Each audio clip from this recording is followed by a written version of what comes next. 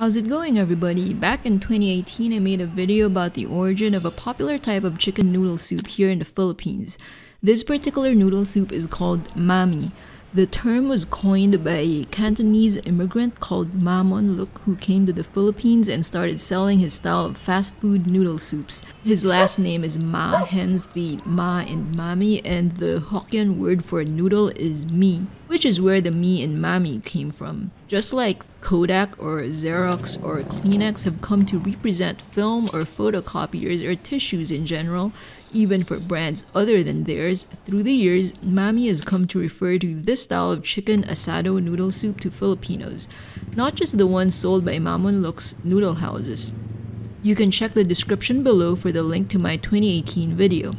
I shot it in the Quezon Avenue branch of Luk, and it's still alive and kicking in 2021 despite COVID. It's been there for decades, since the 1950s. I'm now here in Benavidez Street in downtown Manila, Philippines to shoot another decades-old noodle house called MaSuKi. I remember when I was a kid growing up in the 80s and 90s, MaSuKi was also called Luk or Makong back then. It was one of the earlier branches of this Luk brand, but I'm not sure what business disputes arose and the Benavidez Street branch changed their store name to MaSuKi.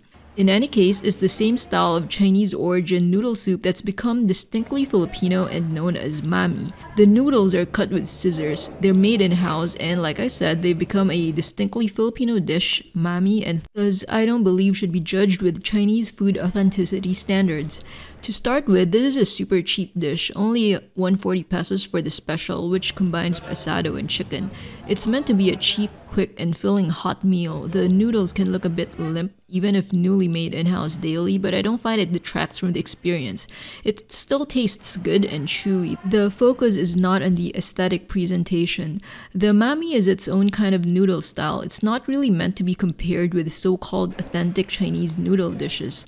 It's traditionally paired with this mystery sauce that's on the sweet side. That's what you find in this big pump bottle the guy is putting into little single-serve plastic bags for takeout. If you dine in, they'll put it in a dish, and you can spoon some sauce into your broth or dip your siomai into it.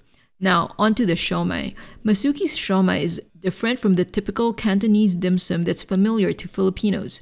This one is thick, with 3 C's.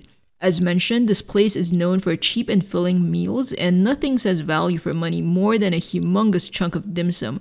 Its emphasis is on value for money, not really subtle, juicy flavors, so don't judge it on that.